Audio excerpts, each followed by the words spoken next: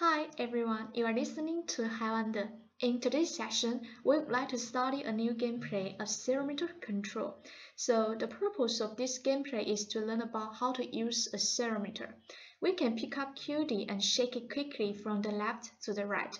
After putting Qdee down, Qdee will turn to the left or right. So let's see how it works. We can use the accelerometer to detect the state of motion of Qdee. If the acceleration of Qdee to the left is higher, Qdee will turn to the left. If the acceleration of Qdee to the right is higher, Qdee will turn to the right. Now let's come to see the program in details. We can simply drag the accelerometer control hex file to the microbit programming page. So we can see the program right here.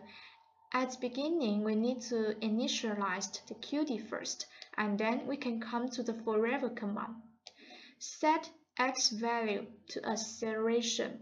So this place means that we can get the acceleration value in one of 3 dimensions, including x, y, and z. So here we choose x, which means the acceleration in the left and right direction. If the x value larger than 600, then we can set the motor 1 speed to 30 and motor 2 speed to 70. That means Qdee will turn to the right, as well as an arrow shown on its back. If we cannot satisfy this condition, that means if the x value less than -600, that means Qdee will turn to the left, which means the motor 1 speed will be set to 70 and the motor 2 speed will be 30, showing an arrow on its back. So this is the overall explanation for this gameplay. You can also try it by yourself.